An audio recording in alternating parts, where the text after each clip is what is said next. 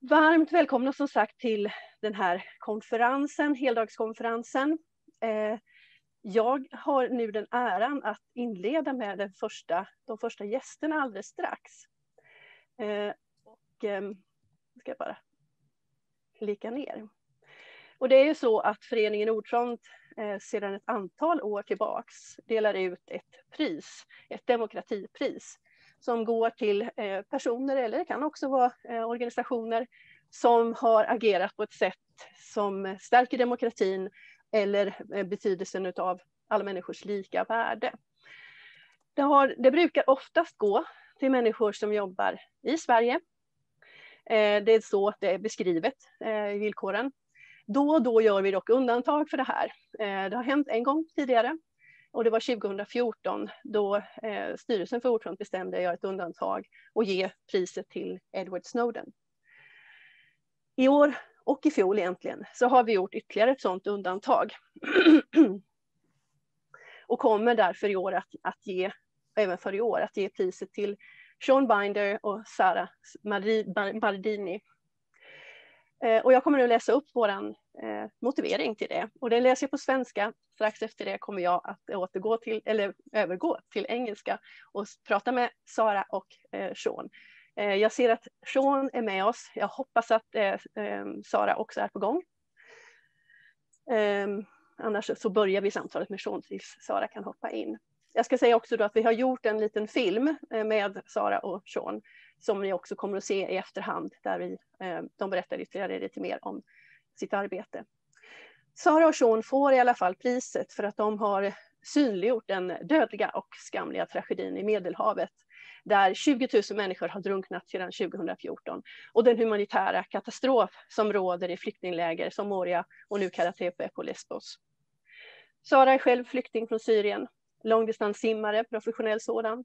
Hon anlände 2015 till ön tillsammans med sin syster på flykt från Syrien. Några mil utanför Lesbos började den gummibåt de färdades i sjunka, och systrarna valde att hoppa ner i havet och tillsammans med ytterligare ett par flyktingar simmande dra båten i land. De räddade omedelbart alltså 20 människoliv. Något år senare, när Sara fått uppehållstillstånd i Tyskland, valde hon att återvända som volontär för att bistå i de sök- och räddningsinsatser som anordnats av frivilligorganisationen ERKI, en grekisk. Séan Binder, student och utbildad räddningsdykare, fattade ett moraliskt beslut att bistå de civila räddningsinsatserna när han såg hur EU-staterna valde att skala ner och ta bort livräddningsinsatser istället för att hjälpa människor från att drunkna. Hösten 2018 greps de var för sig av grekisk polis och frihetsberövades i över 3 månader. Anklagade då för allvarliga brott som spionage och människosmuggling, endast på grund av sitt deltagande i de här livräddningsinsatserna. De riskerar nu att dömas till över 20 års fängelse om det väcks åtal och de döms. Séan och Sara är 2 av många aktivister runt om i världen som hotas av åtal och domar för sitt humanitära arbete. Genom att tilldela Séan Binder och Sara Mardini Demokratipriset så vill Ordfront upprepa sitt krav på säkra vägar till Europa och tydligt säga att rädda liv kan aldrig vara ett brott. So, Séan, I hope you're with us. Hopefully. I am indeed. Hi. Hi. Very welcome to all of the others. I've just read the reasons why you and Sara got our Democracy Prize, and Sara is here as well. Welcome, Sara. Thank you. Thank you. Good morning. It's an early morning for all of us, I know. Yes, I would like to, for starters, that you perhaps say a few words about yourselves and the reasons why you decided to go to Lesbos and help out in rescue and search missions. Sure. Do you want to go first, Sarah? Yes, thank you. Okay. Hey, thanks for having me. I'm really honored to be here. My name is Séan Binder. I'm 26 years old. And I think as was mentioned, I was a student before I went to volunteer, and I was a student of European defense and security policy. And that's when I realized that the European Union's response to one of the most severe humanitarian crises to befall the continent has been to effectively shut out and abandon those people who are most in need.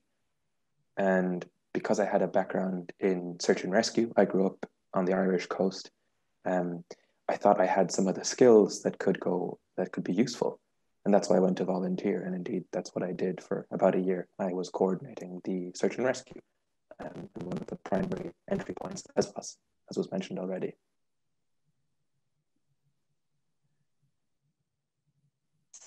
Hi, good morning. Good morning. My name is Sara Mardini. I'm 25 years old. A refugee, of course, living in Berlin. And right now I am working for an organization called Give Something Back to Berlin.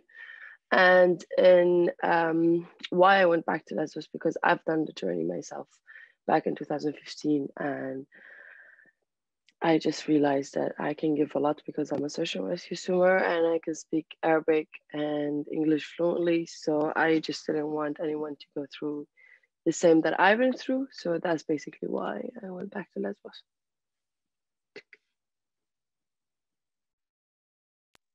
We talked a little bit about the other day about what you were expecting when you arrived to Lesbos. Sean, can you tell us a little bit about what your expectations were, if they actually were fulfilled or if there was something different? How was your experience coming to Lesbos? I think I was very naive when I came. As I said, I had this policy background and I thought I knew about the context, but I had no idea both the personal aspect of it, the immense suffering experienced on the island, that I had no ability to help out in. And that's when I realized that I was also inexperienced with the policy side of things, how structural these policies are, how it's not incidental that these crossings are so dangerous. It's part of that logic. It's part of the system that we've built into how we control European borders. For example, the Mediterranean is the deadliest sea in the world today. 19,000 people have perished in it in trying to reach European waters for safety because they're fleeing war and conflict. And I think what surprised me most was that this policy is really so damaging, and so few people, or so little effort is made into changing, or so little effective policy has been made to try and overcome this. We have, for example, a new migration pact in the European Union that effectively recycles the same logic that we had in the past few years. And it's been so disheartening to see that, and to not to know how to affect some kind of change. So I think whether my expectations were realized, or if I felt I could be very helpful, the answer, unfortunately, was no. It only very much at the margin. And while I think that's very important, there's nothing wrong with handing out blankets. I think oftentimes we have this view that search and rescue is this hugely dramatic experience where you go out in your motorboats and you pull people from the water. In fact, most of the time, despite the deadliness of the sea, the people who make it across do so because they are survivors, not because we have been this amazing savior force. Most of the time I handed out blankets to people or gave them a smile. But in a context where the policy is so severe and we abandon people to drown, then even that smile is important. So it was the little things. It was the things that you never expected to make a difference, make a big difference in a context as deadly and as dangerous as European border control. That was quite surprising, I thought. And for you, Sarah, was it a difficult decision to return to Lesbos? And what was your reactions when you returned to the island? Had it changed, and under what circumstances are people living there, or they were at least 2 years ago, and when you arrived, or when you came back? No, it wasn't difficult to go back there because I know what was there because I saw it before, and that's why I went back. So of course, because I was prepared for the bad situations that they had, because maybe I lived way worse than that. But unfortunately, yeah, after I came back after 1 year, there was actually in some point it was better that there was more organizations, there was more advocacy into what was going on, because we were talking about 2015 and then 16. So there was enough, there was a whole different perspective from volunteers and activists, and yeah, like there was literally people on the shorelines waiting for refugees and doing sea rescue and everything. But if you want to look into the camps and into the policies and into Lesbos in general, no, nothing changed. It was completely the same. And I think mostly people operated as it's an emergency situation that will go away in a couple months. And in the camps, yeah, nothing changed. The conditions is, I think everybody's pretty aware about the conditions, and if they are not, they should actually Google it and be aware, because it says it's yes, it's super far from us, but it's happening and it's real, and we all should be part of it, because it's literally we're entering the now 6th and 7th year of not migration crisis, European crisis through migration to migration. And I think everybody should be involved, or at least have a bit of knowledge about what's going on. So basically, Moria refugee camp, when it was existing, there was literally like people lives in ISO boxes, and who doesn't know what is ISO boxes? Are shipping containers that we like just transfer things from a country to another with windows and door, and it's out of metal, so people actually live in a box made out of metal in the winter and in the summer, and I don't need to explain how the situation feels there. And usually it fits for like, if there's a family, it fits for like 5 to 6. But of course in Moria you have multiple families and over like 10 or 12 people living in the same container, because there is no space. There is very inhumane hygiene conditions. Some organization, and when we existed, we worked on healthcare and mental health as much as we can. We were in some point able to see 100 and 150 patients a day, but we do not exist since 2 years now. And there is other organizations, but you know, when we spoke about the organization are filling up the gaps of the governments, and then the moment that you have one organization leaving, you're actually missing a lot. So, and it was bad before we came, it's bad when we were there, and it's still even worse now, because Moria do not exist, and they built a camp on the sea level 1.5 months ago, and then the first storm basically in Lesbos, the camp flooded, and people literally sleeping on the ground, on the tents. There is no hygiene, there's no privacy, there's no human rights in all kinds. Women, men, children, even animals, literally there's nothing. There's no education. If there is some, it's provided by other organizations, but it's like not the education that actually make children or anyone else like actually grow and focus a bit about themselves. Food situation, people line up for hours and hours and hours. And in Moria, they used to have this like, I'm gonna call a cell. It's like a very long cell that people go and line up inside it, and literally it's all like it's all fence. It's just like a squared fence that you go inside and line up with other people. And when I saw it the first time, I literally cried, because it's just so traumatic, and it's so literally inhumane. Water, there was running water, but a lot of people didn't really want to drink it because they thought it's like super dirty and it's not healthy, which I do not blame them, because like when you live in this type of refugee camp, so I don't know what you expect. But then the camp was gives I think 1 or 2 only 1 liter water bottles for every one person. So yeah, this is Moria camp in detail. So I hope I gave enough information about it. Can you tell us a little bit about what your tasks were while you were there working? Yeah, you can go. Sean. Yeah, sure. So the organization that we both volunteered for had three main branches. So it began as a search and rescue organization, and then it had something called site management support.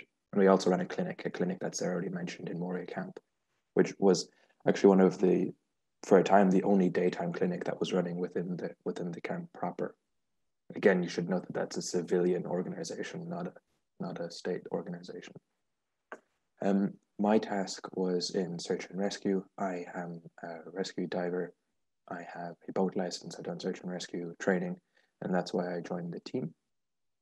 And I began coordinating that search and rescue for that organization for about a year, beginning 2018 or the end of 2017. And that effectively meant making sure that we were able to respond and could respond with our two ribs, which are essentially those speedboats with the tubing on the outside. And we had two of those. We had a search and rescue team and a medical team with which we could respond to emergencies both at land and at sea. And so my responsibility was to make sure that the team was continuously trained, that our equipment was in order, and that if there was a boat landing or emergency, that we responded. And it was my job to liaise with the authorities, like the Coast Guard and the police, ironically, of course, with hindsight.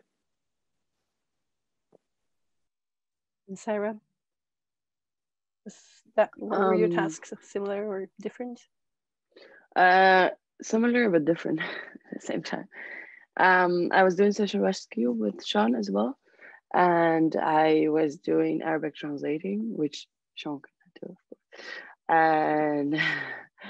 And what else I was doing? That's like 2 years ago. Like Sarah did more. basically everything. No, so I didn't really do everything, but the thing is that I was there when ERCI was just search and rescue team. And then whenever we got a new task or got a new project and new ideas. So, you know, when you're like there for a long time, but you learn how to do it, you make sure to teach for who comes after or to tell them. So that's why I was aware in all our activities, but I wasn't doing all of them. I was basically just jumping around. Wherever I'm needed, I just go.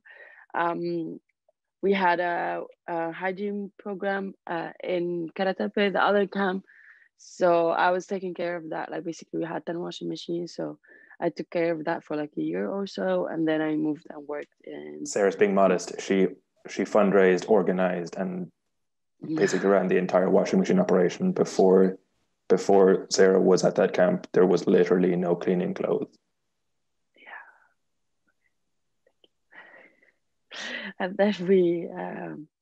And then I moved to the clinic in Moria, and I was doing like what we used to call it crowd control, basically, that just making sure people do not get angry waiting for the doctor. And that's something also Sean done at the last couple months there, which is something pretty difficult actually to do. Yeah, and I was a kind of ambassador because I travel and I was doing my own talks anyway when I was in Lesbos. So, and somehow I was speaking about, it wasn't somehow, I should have spoke about ERCI all the time because it's part of my own story circle. So that's why I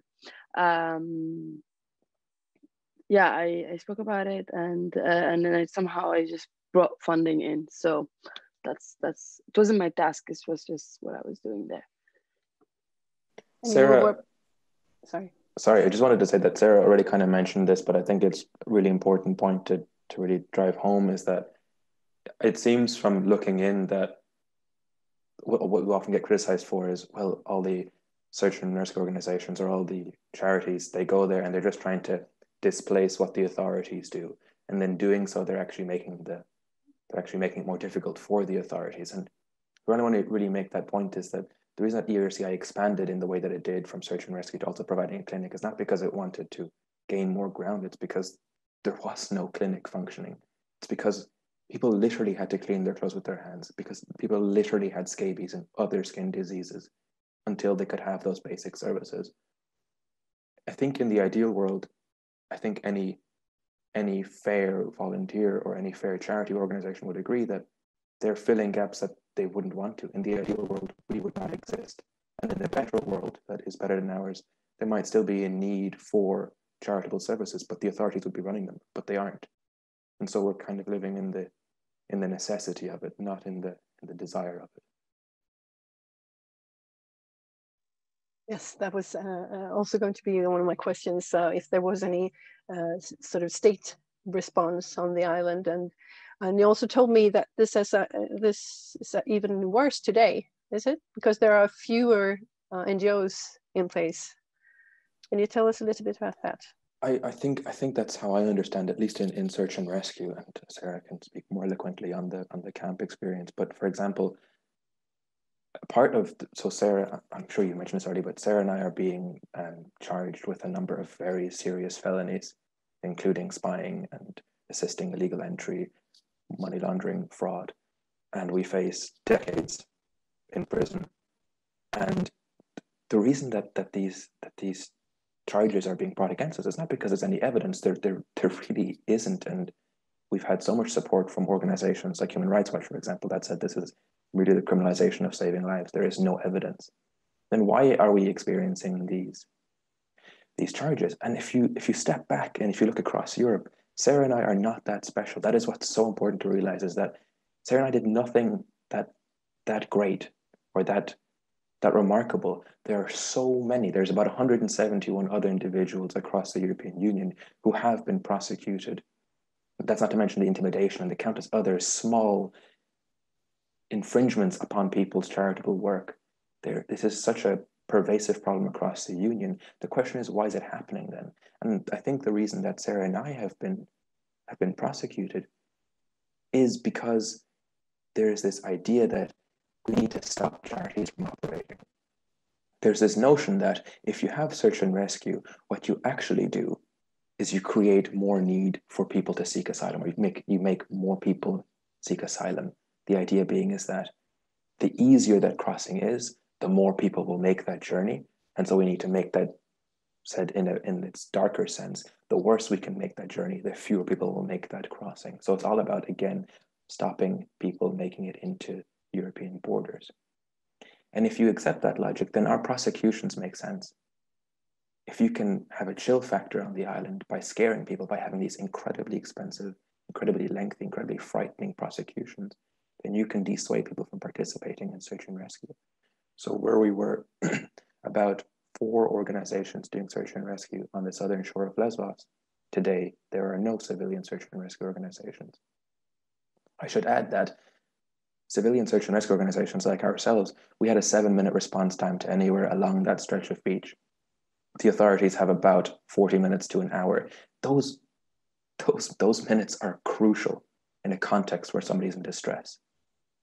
And I want to really make that point, because people think, oh, that makes sense.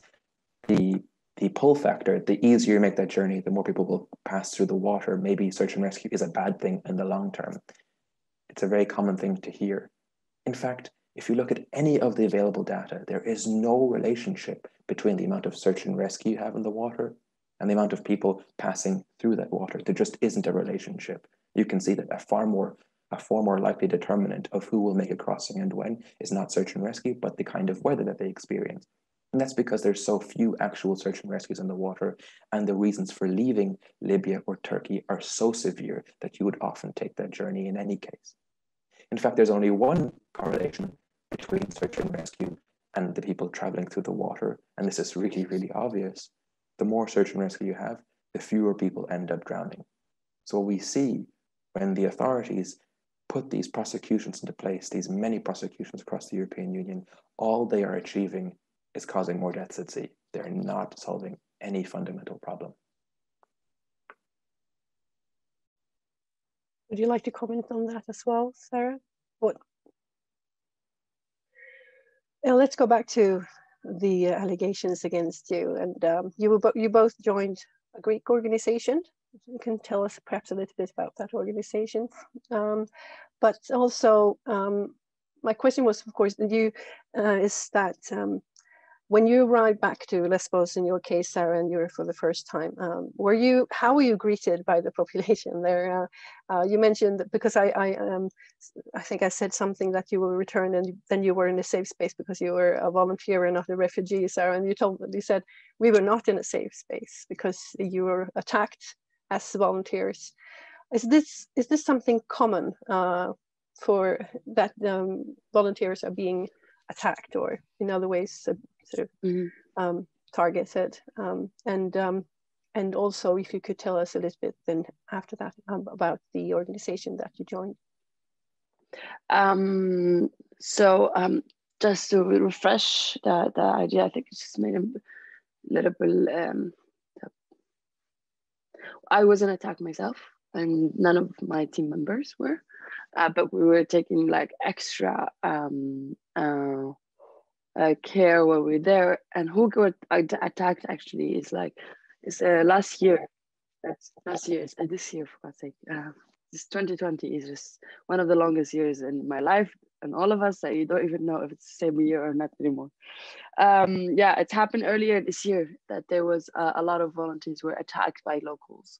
And one of our friends, me and Sean, but she's not working with our team anymore now, because we do not exist. She was working for a medical team and she had to hide for a bit because people literally wanted to beat them, attack them. I don't know what they wanted to do with them. And that organization that we worked for, we mentioned earlier through our activities. So basically, it's the same that we do session rescue, swimming and trainings, and then we had kids activities, we had clinic, and we had the washing machine program that we installed in one of the camps. And we did some also we participated in some European conferences through me or through others to be just involved and up to date about everything. And in Lesbos, the first year I was there, there was not really much, I wasn't really, that wasn't scary. There was nothing to worry about, but sometimes we were not able to wear our own team t-shirts in the city because we need to take care, because there's the rise of the fascists is there. So it's kind of comes in a wave. Sometimes there is, sometimes not. But personally, I was never attacked in Lesbos myself, and I never happened in front of me. But I knew that we always have to be careful about the situation. So yeah. Yeah, I think it's as Sarah says. I think because we saw these recent riots and the clash between the asylum seekers and the police, and then the locals or the non-local population that seems to come to the island, or seem to have come to the island for disruptive reasons at the beginning and in the middle of this year, as I'm sure you're aware. I think we're very quick then to say that we're quick to point and say, look at these racists, what they're doing. And we build this dichotomy. And often we view the volunteer and the asylum seeker as the victim, and then the evil state or the evil fascist or something. And I think that's a little bit too easy and a little bit too cliche, and I think it's a bit more complex than that. I think to be fair, Lesbos, for example, has its own experience of population exchange. In the 100 years prior, Turkey and Greek Lesbos, they exchanged populations, and that was a traumatic event. And so when the so-called migration crisis first took place or first began, the lesbians were extremely hospitable to asylum seekers, and they were helpful, and they wanted to be helpful. And I think, they rightly were recognized internationally as being just so. But if you then fast forward, and it's been years with insufficient help from the Athens central government, and if Athens central government gets insufficient help from the European Union, and if we're constantly met with this barrage of talk about how asylum seekers are undeserving economic migrants, around how volunteers are secretly smugglers. And if you constantly hear this kind of narrative, which is really actually quite pervasive, not only on the Greek island, but in general in Europe, then you can see how people's mood begins to shift. And so I think it's understandable why people are frustrated. And that does never excuses violence against asylum seekers or anyone for that matter, but at least we can understand where it comes from. And so I think the solution to this problem is not to point fingers, as Sarah and I try to point out all the time, but to try and build some kind of dialogue and to try and build some kind of constructive policy. And that's exactly as Sarah has said she does at conferences, and how both of us have been using the platform that we've gotten and that we're grateful for since then. Well, you can talk and perhaps say a few words about the organizations, why we talk about the allegations against you. So what happened?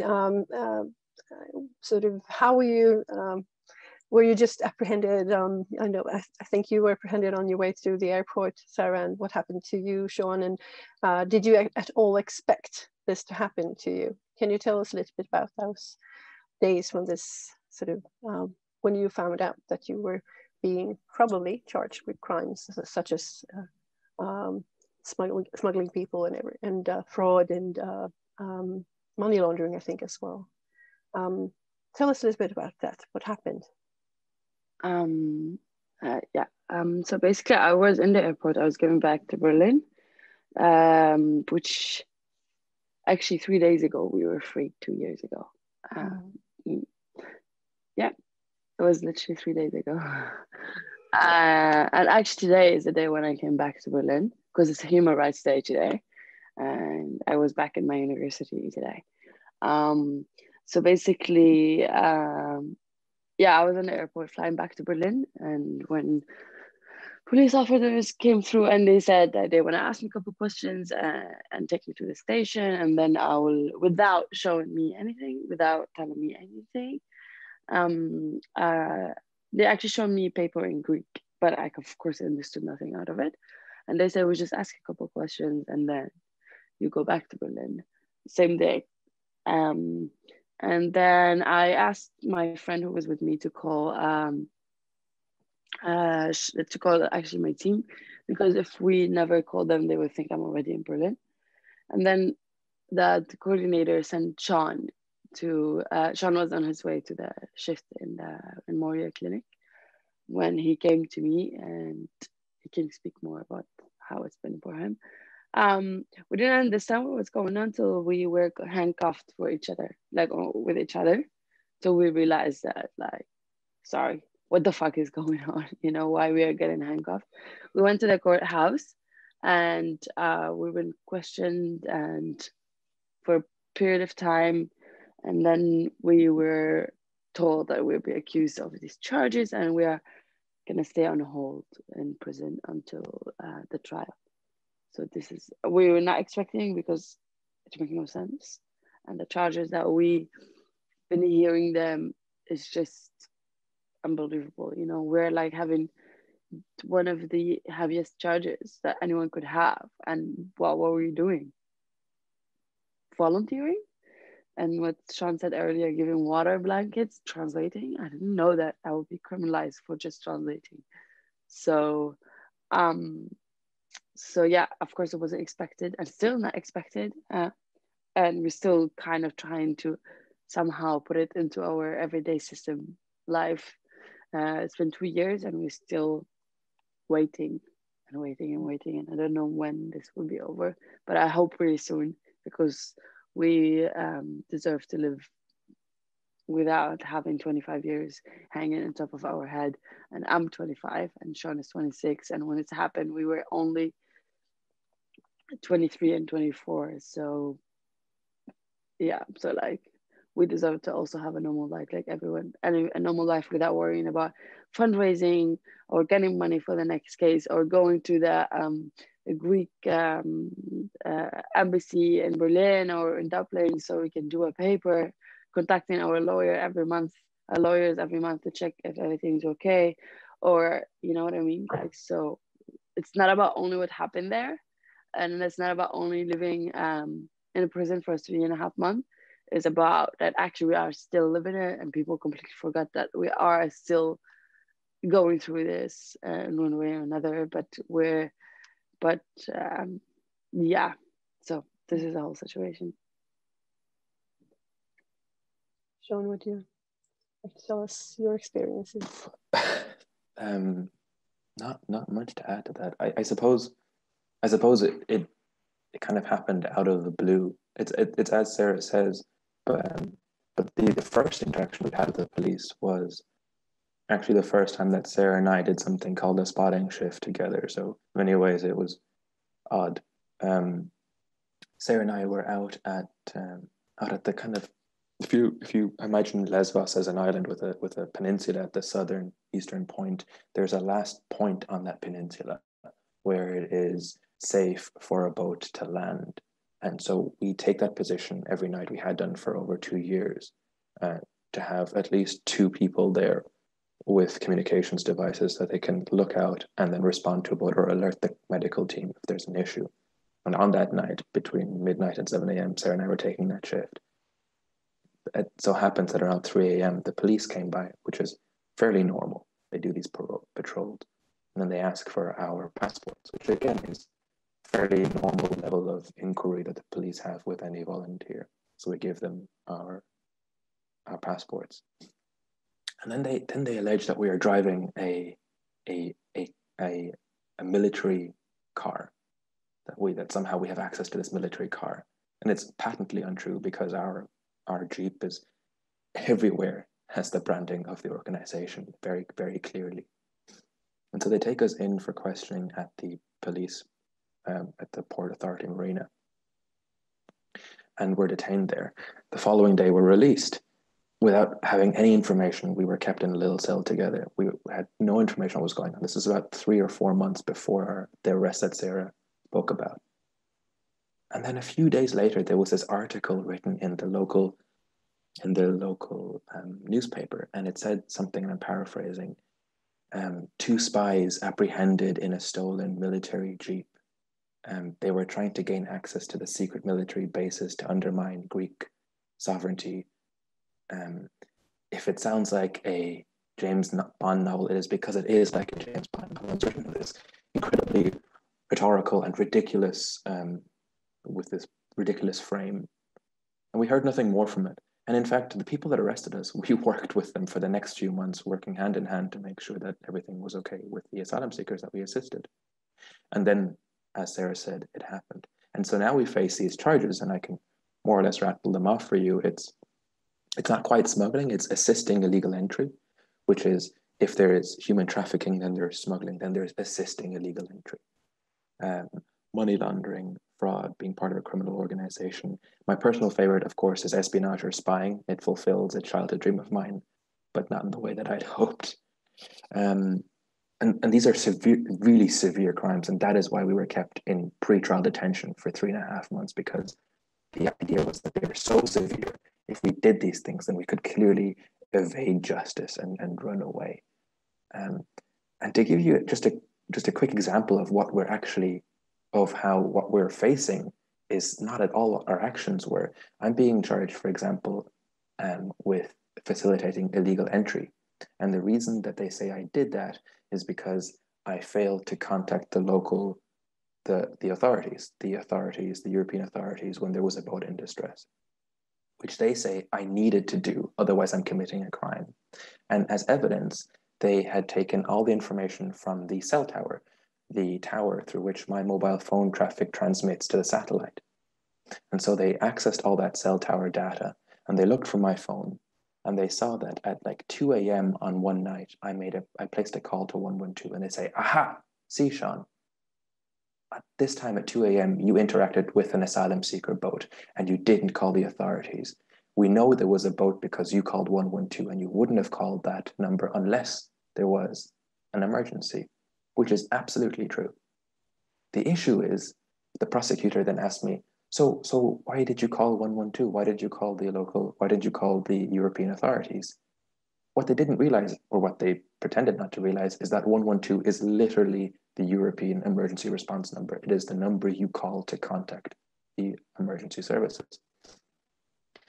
And so when I said that, they were like, oh, okay, that's confusing. But an even more interesting fact is that 15 seconds before I placed the 112 call, you can very clearly see from the same data that they presented to accuse us that I placed the call to local Coast Guard right there in plain, the exact number that I would call to call my accusers, actually. And so it is abundantly clear that out of all these charges that we face, on every count or instant case, there is no evidence of wrongdoing. In fact, there's only evidence of cooperation. You have to ask then, why is it happening? And again, it's not just us. It is this wider structural logic that the worse and the more dangerous you can make search and rescue, the fewer people will end up doing it. I will just say to all the attendants that if you have any questions to Sean and Sarah, please write them in the Q&A, and we'll take them up and ask them. Yes, I'll just wanted to say that the organization you were working for was the Greek Emergency Response Coordination Center, right? The ERKI. Okay. Can you say if you have? Is that organization being sort of blacklisted in Greece, or is it still functioning? It doesn't exist. Its accounts were frozen. Its management were all investigated to no avail. But of course, now it is impossible for it to continue. And I would add that, for example, Drop in the Ocean, which is a Norwegian organization that also did search and rescue, or that assisted in parts of search and rescue operations. It didn't quite do search and rescue. They also don't assist in that area anymore, along with the many others.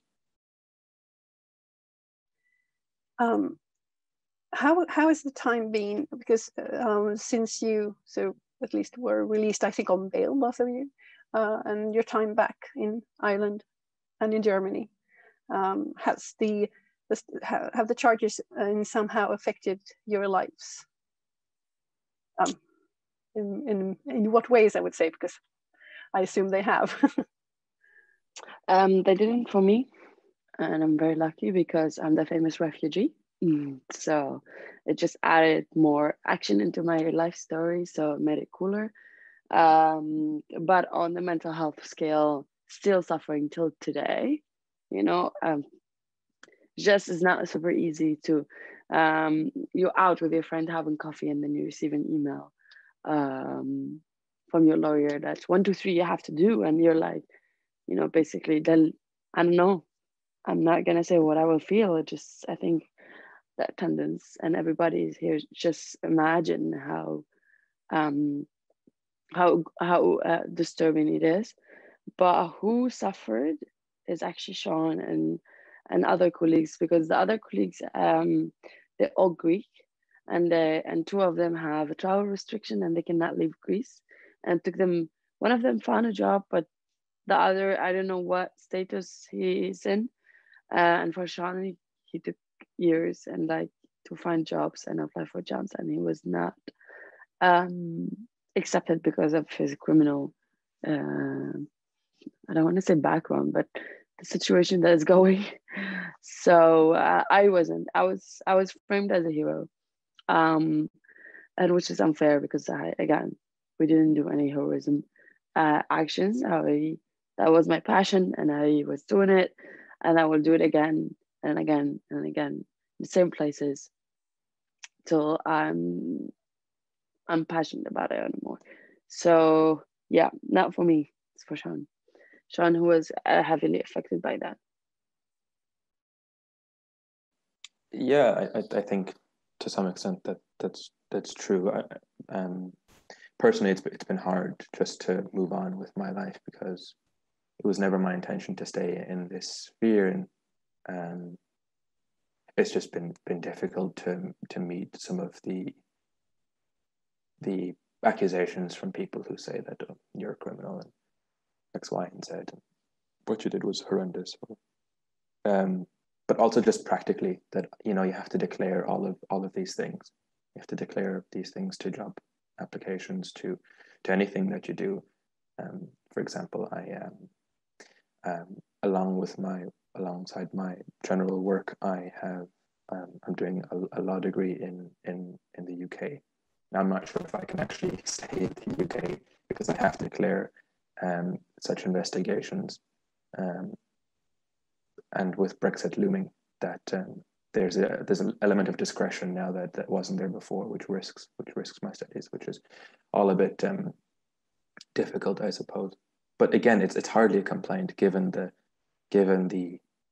how much worse it is for other people. And I think it's so common to focus on, and Sarah's exempt from this because Sarah has experienced both sides and she's involved in a much more intimate way than I am.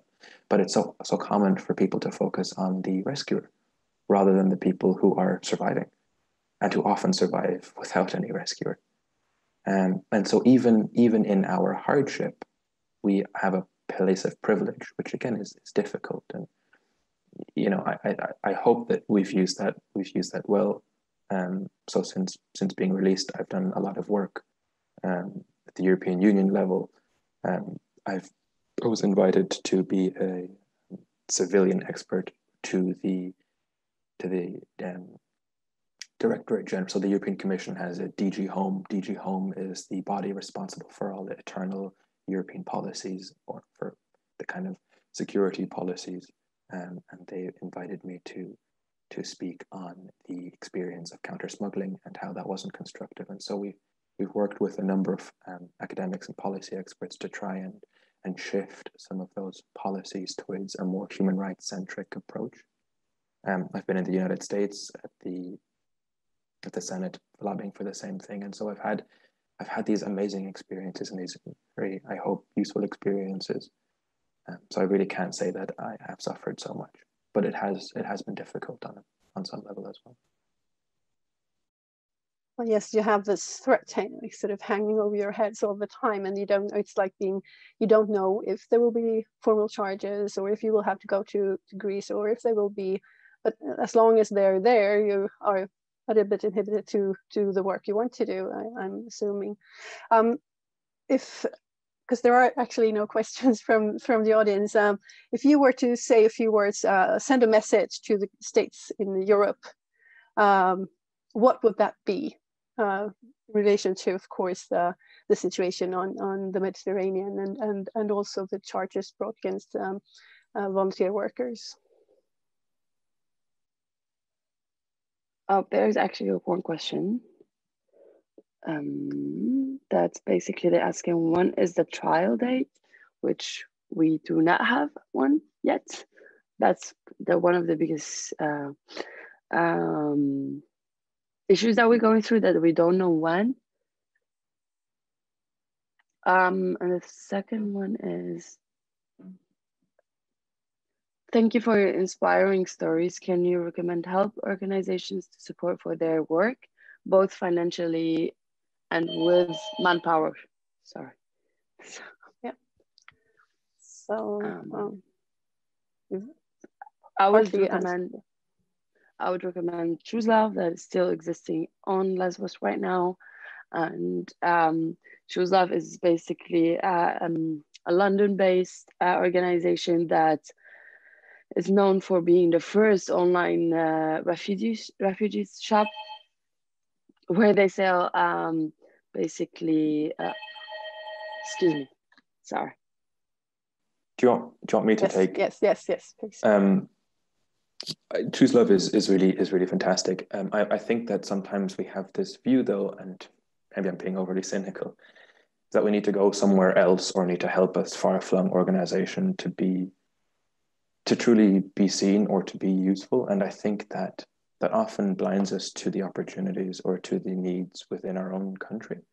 And so I would say that probably the best thing to do, Ida, would be to look at what the needs are in Sweden.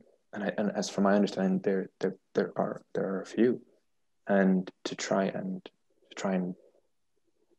not necessarily support something, and obviously you can, but to always look at local needs as well. I think this is something, as every European member state is in some way involved in these cases. For example, there's so many cases in Denmark. There's a few in the UK, and there are quite a few in France and in Germany. they don't get as much attention, and the human rights issues don't get as much attention in the non-borderline member states. And so looking at those needs and helping in your own community, I think is hugely valuable. One of the biggest obstacles to better policy changes in Europe seems to me that my neighbors, for example, don't agree with my policy decisions, or don't agree that they might believe that every asylum seeker is only stealing jobs or might be a terrorist, which is not an uncommon thing to hear. And so from my point of view, having conversations with my neighbors has been one of the most constructive things I can do. And it's also one of the easiest things that I can do. So it needn't necessarily be an organization or this far-flung place where the needs are visually very severe, but it could be here in our neighborhood. So because we have to finish off right now. So would you like to say something to the European states, to Sweden, for example, to European Union? What would that be? Not to Sweden in particular. I think to the European Union is basically stop normalizing migration issues and stop calling it migrant crisis, because it's not. We did not bring the crisis. The crisis existed because of the EU from the first place in our own countries.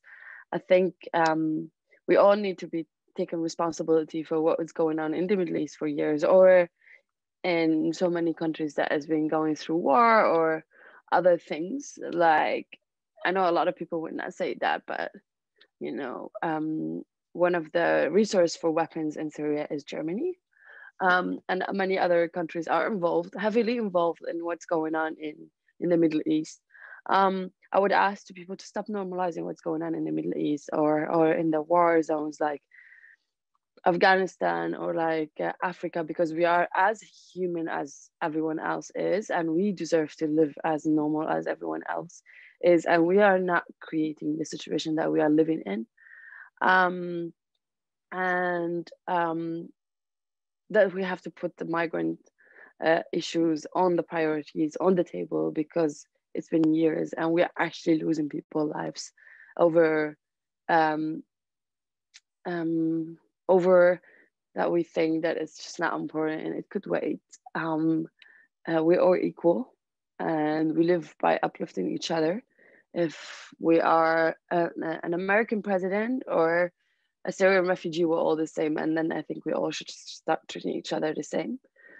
Because if we continue to do that to ourselves, we're gonna face the consequences. And we all know we have climate refugees in a couple of years, which is gonna be a whole, it's gonna be called migrants crisis, which unfortunately we did not yet deal with the one we have right now. So where are we gonna take the people that are coming later, which we know about since years? And I mean, Sweden have the greatest climate activist, Greta, and I think everybody is pretty aware of what's gonna go next. So I think my main and only message is to stop normalizing migrants, the crisis, and what's going on in the war zones and Middle East, because I think we have lived enough of that. And COVID-19 was the biggest example of how we could all live. And for me, it wasn't a problem that I'm sitting at home for a couple months and not traveling, because this is how I lived almost my whole life in Syria. I was not allowed to travel. And the idea of you wait in a line for hours to get into the supermarket, you're not allowed to hug your loved ones, you're not allowed to see your loved ones. This is how we are living. So I'm not comparing, but comparing to check our privileges and check where we are standing, and start giving back to those who need it, because not everybody is going back to their office at the end of COVID-19 and all their life will be back to normal. Mm-hmm. Unfortunately, Sean, we'll have to save your answer, I think, because we have to finish now. Thank you so much for being with us today, and congratulations to the prize, and we'll do our best to bring attention to all the work you do, but in particular also the situation in the Mediterranean. Thank you so much, Sara Mardini and Séan Binder. Thank you.